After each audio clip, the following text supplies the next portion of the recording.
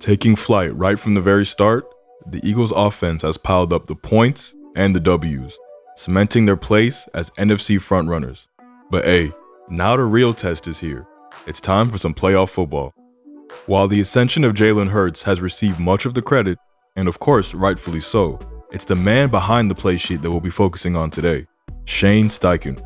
This much success will draw eyes from around the league, and let's be honest, he's going to be a hot head coaching candidate this offseason.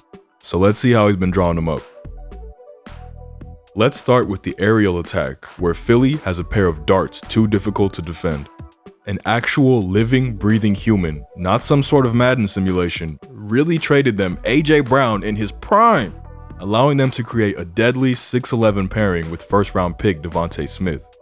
Both gifted with the ability to stretch the field and a great catch radius, Steichen gets the best out of this duo by routinely lining them up on the same side of the formation, helping reveal coverages and create mismatches. Devontae Smith is in the slot on this one, with A.J. Brown flanking him at the X position, and Grant Calcaterra will motion, moving both tight ends to the same side, helping reveal the coverage. To match up effectively in man against both top wide receivers on one side of a formation, defenses have to shift their second corner over. If they don't, it's likely zone, or they are about to get caught in a bad matchup. Here, safety Julian Love is Smith's closest coverage defender, so we can be pretty sure this is zone, and Hurts knows where to go. Built into the route combination is a way to attack either man or zone. The tight ends and back run a spacing concept, aiming to stretch the defense horizontally if it's zone, and the backside twins are running a man beater, with Devontae running a corner, and AJ flattening his inbreaker based on leverage. It's zone, so Hurts correctly goes to his tight end, finding him in rhythm for the first down. Smith is a motion man on this one, and with Kyler Gordon tracking him across and into the slot, Hurts can be pretty confident he's seeing man coverage. The Eagles again have that spacing concept called on the tight end side, with Smith and Brown running double slants on this one. Alan Williams, the Bears defensive coordinator, knew this was coming, sending the backer blitz and dropping the end as a lurker. But Hurts rips this to AJ before we can get there, and Brown is just too strong on the slant. And here it is again against the Giants. Wink loves to send pressure, and the slot and outside backers sneak down too early, allowing Hurts to know it's man. And once again, AJ is too good on the slant. Steichen takes it to the next level though by getting his guys open through great sequencing. Here's a less condensed formation with AJ and Devontae once again lined up on the same side. Dallas is a team who loves to play a lot of man coverage, and thus they want their best corner, Trevon Diggs, on the Eagles' best receiver, Brown. He's got wheels though, so he's got to give him some cushion, and Steichen once again calls a slant for AJ, allowing him to use his big frame to shield the ball and move the chains. On the next play, they'll flip the formation, but leave Smith behind as the lone receiver, moving Pascal to the slot. The Cowboys give them an almost identical look with a single high safety, Diggs traveling to cover AJ, and 36 once again in the slot. And he's got him right where he wants him.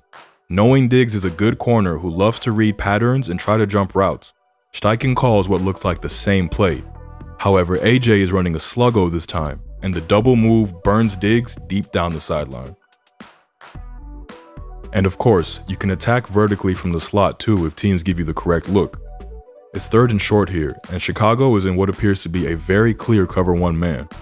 Weary of the quick slants that the Eagles have been running from these sets, Kyler Gordon takes inside leverage, a no-no in cover one, and Smith now has the whole boundary area to work with on that fade. Hurts drops in a beauty, and it's a big chunk pickup. And it's not just limited to these twin sets. Steichen moves them both around the formation to exploit mismatches and gain intel on the defense. Here, the Eagles go spread, but their two top threats are in the slot. Patrolling the boundary are Jair Alexander and Rasul Douglas, meaning that this is almost certainly zone, or they're both matched up with linebackers. Steichen will force that mismatch on a backer with the route combo, sending both the 1 and 2 receiver on the trip side long, forcing Jair and Nixon to carry them, leaving Chris Barnes the closest coverage man to Devontae Smith, and he's absolutely not sticking with him on the out. More creative alignment and route combos here create a deep shot, with Smith out as the solo receiver and AJ Brown topping the tight bunch. They'll go play action here with Smith using his wheels on the post route to hold the safety, allowing AJ Brown's longer developing sail route to burst into the open field. Watch the great dip to get under and round his man's punch on the stem.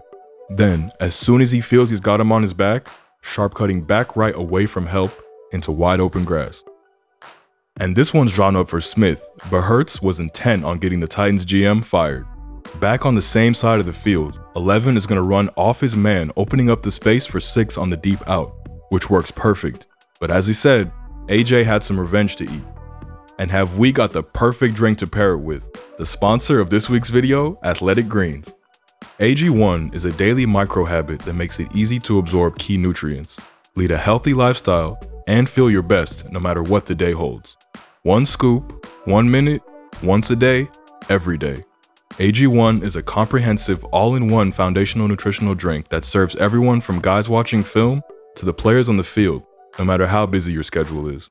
It tastes great and the perfect way to start off my day because it contains all natural ingredients and key vitamins that support gut health, brain health, and gives me the energy I need throughout the day. I've been drinking AG1 throughout the year and I've put the entire Thinking Football team on it to help them get right to start their day. Tap my link in the video description to get a 1-year supply of immune-supporting vitamin D3K2 and 5 travel packs free with your first purchase. You cannot put a price tag on your own health. Thank you again to Athletic Greens for sponsoring this video. We covered just how dominant the Eagles' ground attack could be in our first team breakdown of the season, and the bully ball continued throughout thanks to a very creative scheme and the league's best offensive line.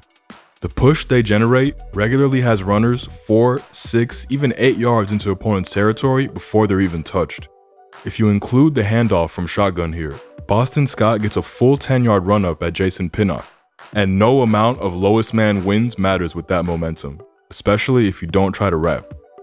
Here, they're running a pretty common power play you see throughout the league, pulling the guard to kick out the edge with the back following the tight end.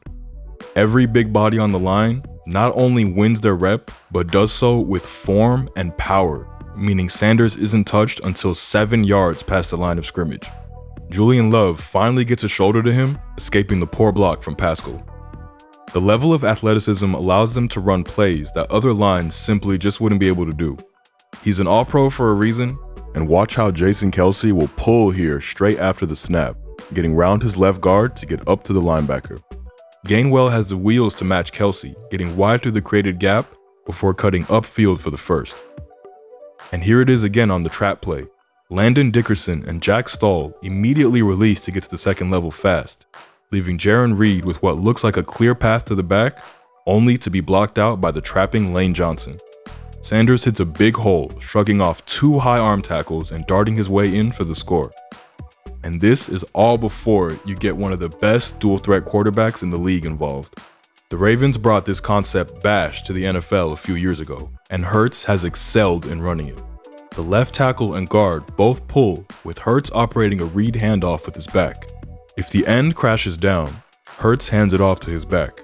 If he stands up to play him, Hurts keeps it and follows his blockers. 51 does exactly that here, so Hurts follows the big bodies inside. And here it is again against Green Bay, who they absolutely torched with this concept. Again, Hurts is reading the end, and with 55 staying wide to defend Sanders, Hurts calls his own number, following his pullers down I-95. In this offense, Hurts is the power back, and that's exactly how they use him here. Hurts will catch the shotgun snap, take a read step, then follow his pulling guard, and back through the hole. The blocking is pristine, and Hurts hits a great seam. His shiftiness allows him to avoid the big hit in the hole too, powering for 3 more. They love to use his legs from the empty set, spreading out the space and letting him run away from defenders. Gainwell starts in the backfield in this double set, but will swing motion out left, lightening the box with 51 following him. This is perfect for the Eagles as it leaves them 5-on-5 in the box with the QB draw called. Jason Kelce quickly climbs to the cement-footed Quay Walker, and Hurts has acres of space to run into. Here it is again against the Giants. Sanders will swing motion out this time to create 4 strong to the near side, and Pinnock the safety and Jalen Smith shift that way, expecting the ball where the commotion is. However, this was again to clear out the box. But it isn't just a QB draw this time, with Kelce and Mailata both pulling to guide the way. Hurts' legs are too fast, allowing them to leave Thibodeau unblocked, and a great cut off Kelce's back leaves Hurts jogging into the end zone. And these are just the design calls. Jalen has been absolutely fabulous at recognizing when everything is shutting down, and his number is the correct play. Wink likes to play a lot of man on the back end of his heavy modal blitz scheme, so this could be a key component in their playoff game. And while we've talked about the creativity in the run game, something I love so much about Steichen is his willingness to call the same play over and over if it's working. He's not afraid that you'll know what's coming. He knows his line will win the matchup and push you over.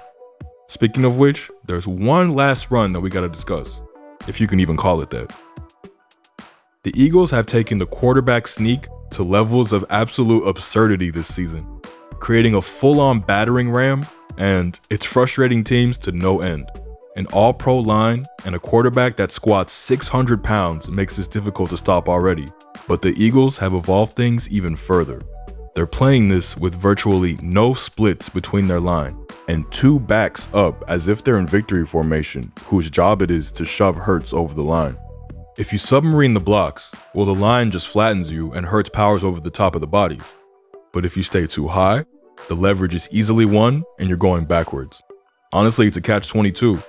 You've got to win the leverage battle, so getting low is the answer, but you're out-muscled with the quarterback and pushers. So I'd expect to start seeing defenses try their own push, using the linebackers to push the D-line to try to counter the advantage. But of course, if you commit too many bodies inside, they can just pop it wide. Pushing the runner like this used to be illegal in the NFL, so don't be surprised to see some salty teams bring this up when the competition committee meets later this year. With an offense firing on all cylinders and quite literally shoving the other team off the ball, the Eagles look ready for that January football push. Shane Steichen has impressed on tape all season long, so Sirianni better be ready to find his replacement. Let's see if he can extend that job until February. Thanks for watching. If you enjoyed this video, why not check out our breakdown on the Giants defense or how Doug Peterson has the Jags rolling. Take care.